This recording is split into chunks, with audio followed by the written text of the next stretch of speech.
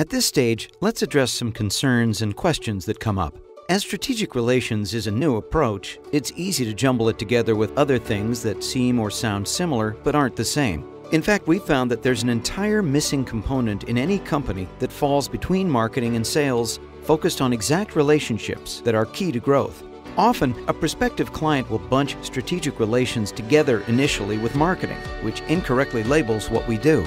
People natively look for something similar when comparing things, so this tends to be common. However, upon further inspection, you'll find that strategic relations fills a very specific gap. First, it's important to recognize that strategic relations is a sales function, not a marketing function. We're not looking to replace or change any marketing efforts you're doing now.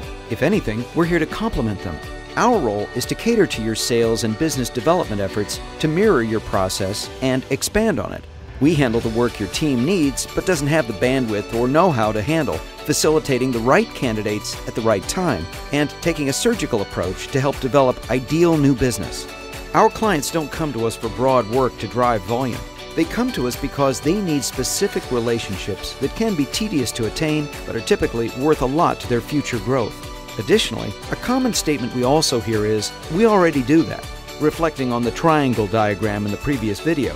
Upon a quick glance, both look about the same, but when inspected further, it's clear that they're dramatically different. In fact, most companies actually follow the model of the first triangle, which comparatively is upside down to ours. While it may sound or seem subtle, we actually approach developing sales relationships for our clients a little differently than most, with a heavy focus on research to define the target public, and very specific communication meant to elicit what we refer to as reach.